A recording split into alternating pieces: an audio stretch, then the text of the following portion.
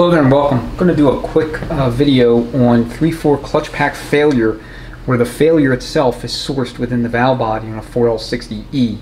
So what we have here in front of us is a valve body that I've gone back together with. The backstory is that the customer had sent me his valve body to do vacuum testing because he had rebuilt his whole transmission, and based on the procedures that he followed as he relayed them to me, did pretty much everything correctly. He pressure tested the forward drum, found it not to be leaking at the any of the feed ports where the shaft is pressed into the drum. That's where you test it.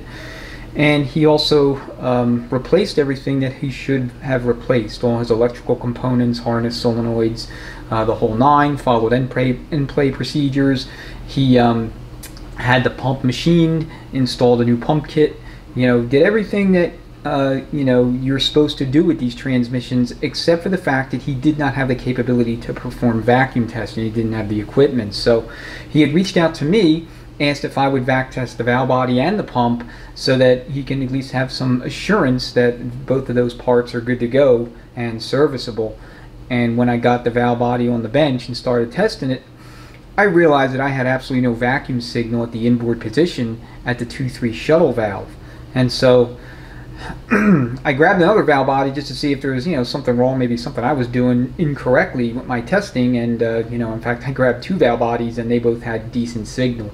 So what I'm going to show you is what actually happened and why I believe this caused the customer's 3/4 clutch to burn after a rebuild. So what he had done is he had installed this 2-3 shift valve into the valve body, said it was a Sonnax valve, and he drilled the hole that you need to drill in these castings to facilitate the functionality that shift valve gives you. So this is a 1/8 or 125 thousandths hole. It's drilled at this casting location right here. Get that to focus. And what you do is you're opening up an apply circuit feed in D3 to your overrun clutches when you put the shifter in drive 3, and that will allow them to come on in first and second gear in addition to being on in third gear. Now, factory 4L60E D3 apply strategy does not have your overruns come on until third gear, unlike the 700R4.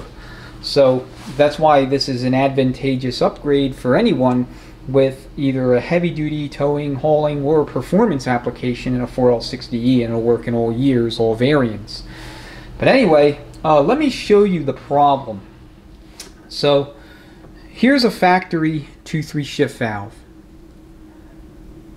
Alright, notice the overall diameter or outer diameter of each of the spools. Okay, they're all the same. This is the valve that he had installed, said it was from Sonnax. You notice here, this outboardmost spool is not the same diameter as these others. Here's another 2-3 shift valve from Sonnax that I just pulled out of a package that I had in my inventory once I realized what was going on. And you notice that the spool here is the same diameter as the rest of them.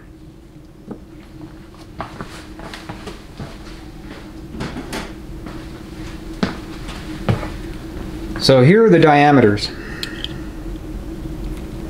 So factory is going to be 435 thousandths. This Sonnax valve, which I know is Sonnax because I pulled it out of the packaging, is also the same, 435 thousandths. This spool, however, is not 435 thousandths. It is 394 thousandths.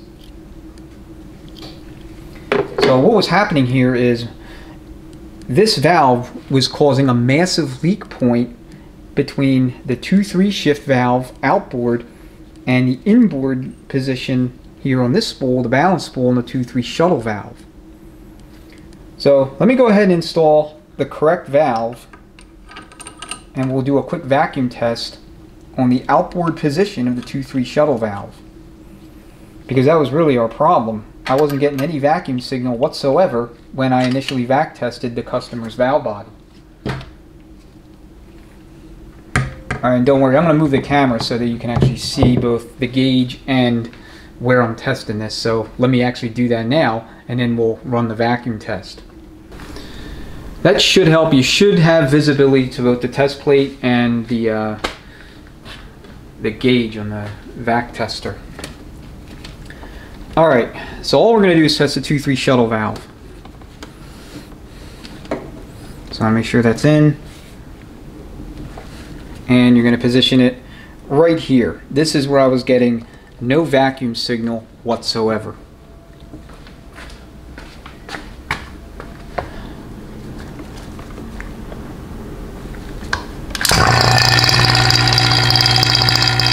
So here we see 21.5 inches. Okay, 20, maybe 21. There we go, 21 inches. We'll call it 21 for sake of being conservative.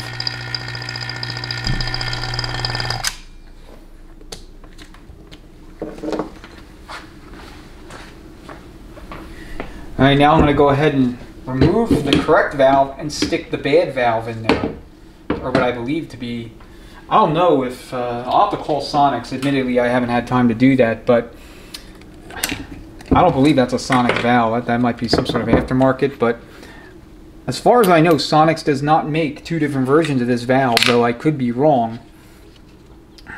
I don't believe they do.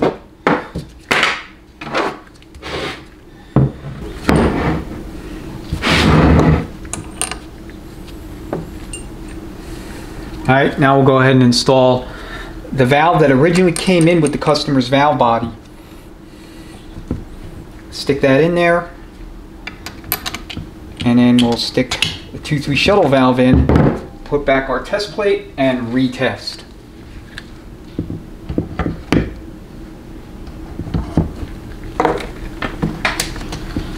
Alright, I'll show you where and how you can test this thing without the test plate if you don't have one.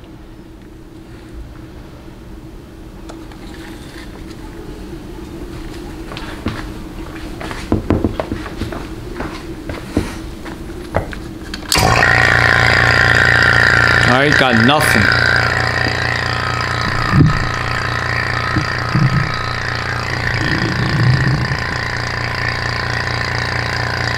Absolutely nothing.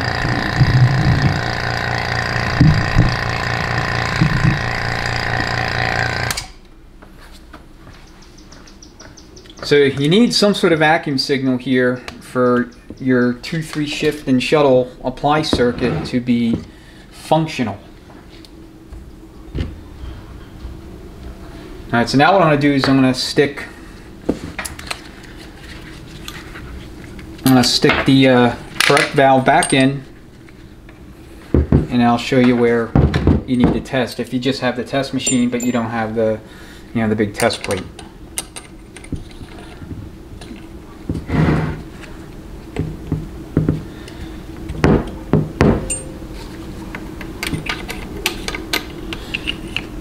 In theory, you're supposed to do all your vacuum testing dry. If you have some WD-40 in here, you may need to subtract maybe 1 inch of vacuum just to adjust for the fact that there's some WD in there, potentially creating, I don't know, artificial sealing, I guess, a little bit of a gain that you shouldn't have. Sonnax instructs you to test all your castings, valve bodies, pumps, whatever whatever's being tested, dry, free of any transmission fluid or WD-40 or anything at all. So anyway, this is going to be the location right here where you're going to want to put your tester. Alright, right there above my finger.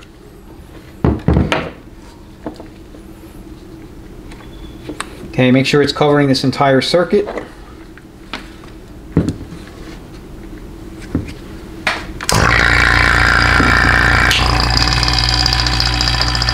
Alright, make sure your shuttle valve's all the way in.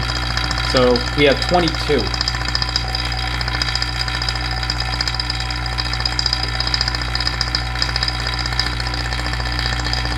Or 21 and a half. 21 and a half, 22, somewhere in there. So either way, it passes the test, and that's all that matters. So I'm gonna have to chat with the customer and see exactly where this came from. I'm gonna also call Sonnax and see if you know, they have some information on a different style valve. I mean, you notice the coloring is different from both the Sonnax valve that I noted came out of Sonnax packaging and the factory valve. So I'm not sure where this valve came from, and I'm also not sure if this is by design to be smaller like this. I doubt it, but I'm not sure. So let me go get some answers, and then we'll come back. I'll fill you in on what Sonnax said, as well as what my customer said, you know, in terms of where he got it, and you know, we'll kind of summarize what we saw here. All right, so I have some information for you to share. I talked to Sonnax, and he confirmed that there is only one heavy-duty 2-3 shift valve design in production. So not sure where that other one came from. He mentioned to me that he's never seen any other similar valves on the market, but Sonnax does not make a version of that valve with a smaller outboard spool like we saw with this other valve here. So spoke to the customer as well. He said he purchased the valve off eBay. It was, I guess, advertised as a Sonnax valve. I'm not sure, but that's where he got it. Unfortunately, eBay is becoming, or maybe has been for quite a while, a source for counterfeit or illegitimate parts for transmissions, engines, I mean anything in the auto repair industry. A lot of counterfeit shit coming over from China. Unfortunately, you know, for whatever reason, we haven't done enough, in my opinion, to stem the flow of you know, all that crap coming over here from over there. So my guess is that that valve's a Chinese valve, and you know, it was made not the specification. So anyway, that's the deal. Always check that stuff. That's why vacuum testing is so critically important. Someone that's been building these for 15 years, even I didn't notice it right away when I was, you know, taking his valve body apart and doing vacuum checks. I mean, you know, I didn't even realize that that spool was narrower until I went to actually vac test this replacement valve body, just like you saw a few minutes ago, and I was getting zero signal, and I was like, oh, what the hell?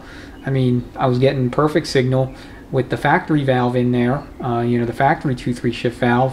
Why is this one giving me no signal? And that's when it, you know, as I was looking at it, it dawned on me that that spool was noticeably smaller in diameter than the factory valve. So I keep Sonnax valves in stock.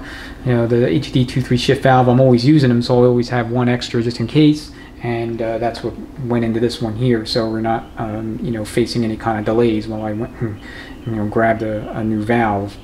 So anyway, that's the story. Hope this was informative for you, and you know, just be on the lookout for these kinds of things. You know, you never know what you're going to find when you take a transmission apart. So alright guys, enjoy the rest of your day or evening. Thank you so much for watching. I greatly appreciate it.